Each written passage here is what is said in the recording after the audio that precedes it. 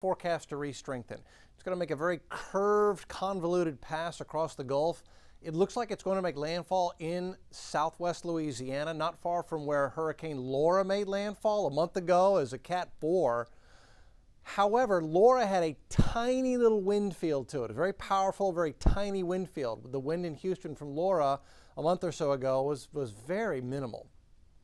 This is going to be different. This will be a weaker wind speed. We think it'll be Cat 2, but we think the wind field will be so much larger that even being on the weak side of a weaker hurricane than Laura was, Delta is going to give us some pretty good wind conditions across southeast Texas, especially near the coast. So it's going to be close enough to be interesting going into Friday in particular. So Hurricane Delta, Thursday through Friday is when we feel the impacts. What are the impacts here? Thursday, a building northeast breeze, 10 to 15 tomorrow, 25, maybe a gust to 30 and above. That's in the immediate Houston area, so it's breezy, especially on Friday. It's during the day. And then Galveston, a building northeast breeze, tomorrow, 25 to 30, going into Friday, 45, maybe gust to 50, possible on exposed area on Galveston, Bolivar Peninsula, and the west side of Galveston Bay. So get ready, there could be some power outage issues near the coast as Delta approaches and goes through on Friday. This time lapse from Katy Memorial Herman, our weatherbug cam out there in Katy, TXU Energy giving us the camera shot. You see the clouds coming in from the south, those high cirrus clouds, those are clouds coming from the storm. Now today we saw the high cirrus clouds coming in from south to north, but at the surface we had a northeast breeze. If you ever see high cirrus clouds coming off the Gulf of Mexico with a north-northeast breeze and it's hurricane season, you better go check the satellite because you probably have a tropical storm out here in the Gulf, which is exactly what we've got. We've got a hurricane. That's the center of the hurricane. But you can already see there's an outer rain band not too far from the Louisiana and Texas coast. And you can see the high clouds that came in from south to north today. And then there's the wind wrapping around from north to south. And that's what we saw on that time lapse. And that's how we know there's probably a tropical storm brewing out here. You can see the high clouds moving in, have that light northeast breeze. It's only 5 to 10 out there this evening. It's a very light northeast breeze. But those are the outer fringes of the circulation around Delta. Now, Delta weakened significantly as across the Yucatan, but even now, see how that inner core is expanding? Watch that once again, just expanding. So that's called the central dense overcast, and you see it expanding like that, you know you've got a system that is now re-strengthening. And in fact, it is. Winds are up from 85 at 4 o'clock to now 90 mile-an-hour sustained winds at 7 o'clock. So it is already beginning to get reorganized after really getting hammered as it went across the Yucatan. Remember, in this spot last night, we had winds of 140. Went across the Yucatan, now down to a Cat 1 with winds at 90, but they're beginning to ramp back up. And conditions over the Gulf are very conducive for quick development. And so we think this is going to go to a 2, maybe even a 3 over the open Gulf before weakening back to a strong 2 and making landfall with winds of 105 miles an hour, most likely here on the southwest Louisiana coast.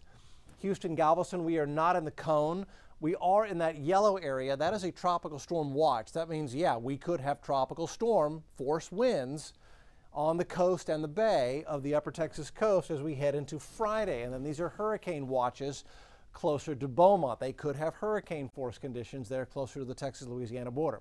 So why is it moving in that curved pattern like it is? A couple of things. It's caught up in the flow around that ridge of high pressure.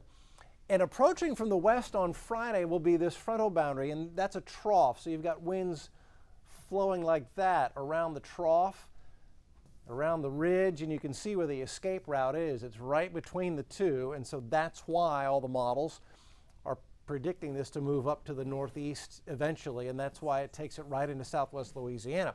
So when we look at all the different computer models, the spaghetti plots are very tightly clustered right into southwest Louisiana, maybe a little bit east of Lake Charles, but when you see them clustered like that, it gives you a little more confidence that the forecast you're looking at is probably one that is going to pan out. This is still too close for comfort for me here in Houston, Galveston, so we're watching it like a hawk, and you need to as well, just in case Mother Nature decides to throw us a curveball and adjust that forecast. Now the winds, so the wind field. The yellow area, those are areas expecting tropical storm force winds, and that does include Galveston Bay, Galveston and the Ballrock Peninsula and Chambers, and a little bit of Liberty County as well. In the yellow area, we estimate you could have winds 39 to 73 miles an hour. I don't think we're going to have them in the 70s, but I do think we could have wind gusts in the 50s, Galveston, Bolivar Peninsula, High Island, Chambers County, maybe even the west side of the bay as well. As the wind comes over, the open water of the bay can accelerate into places like League City, Texas City, San Leon, Dickinson. So heads up on the west side of the bay, NASA Clear Lake, you could have some strong wind gusts, especially on Friday. Here is the wind field, and you can see it now encompasses almost the entire Gulf of Mexico. So after being a tiny little wind field yesterday, it went across the landmass. That expanded the wind field.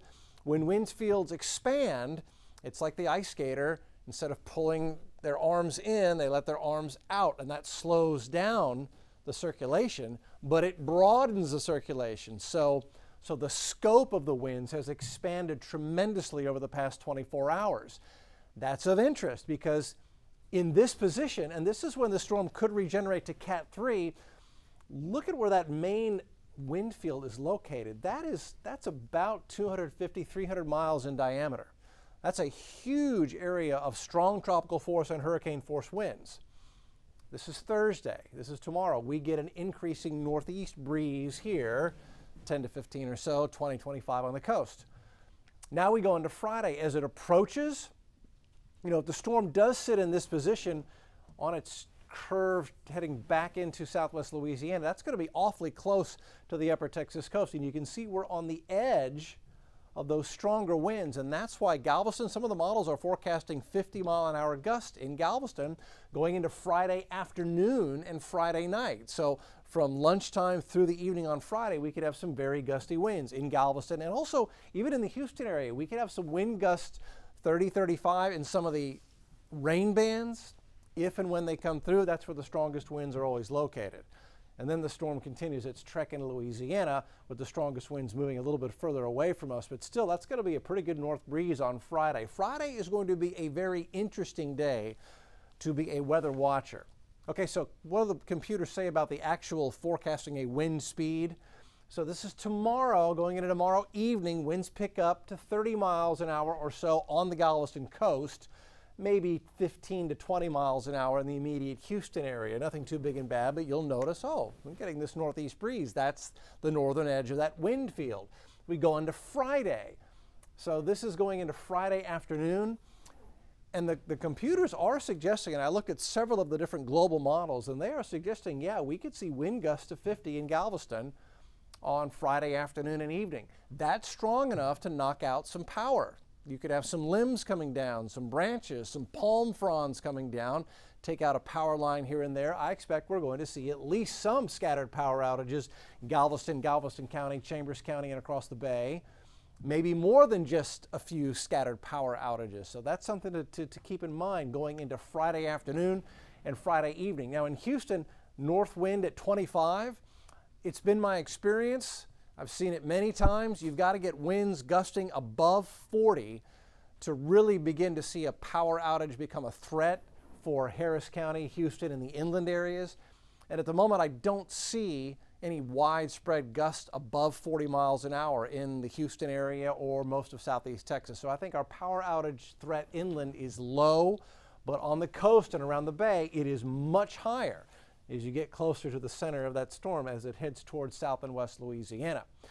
Rain is not going to be much of a threat, although we could see an inch or two Galveston. Notice how the cutoff right there along I-45. East of I-45, you got a chance for some heavier downpours. Beaumont could see 4 or 5 inches.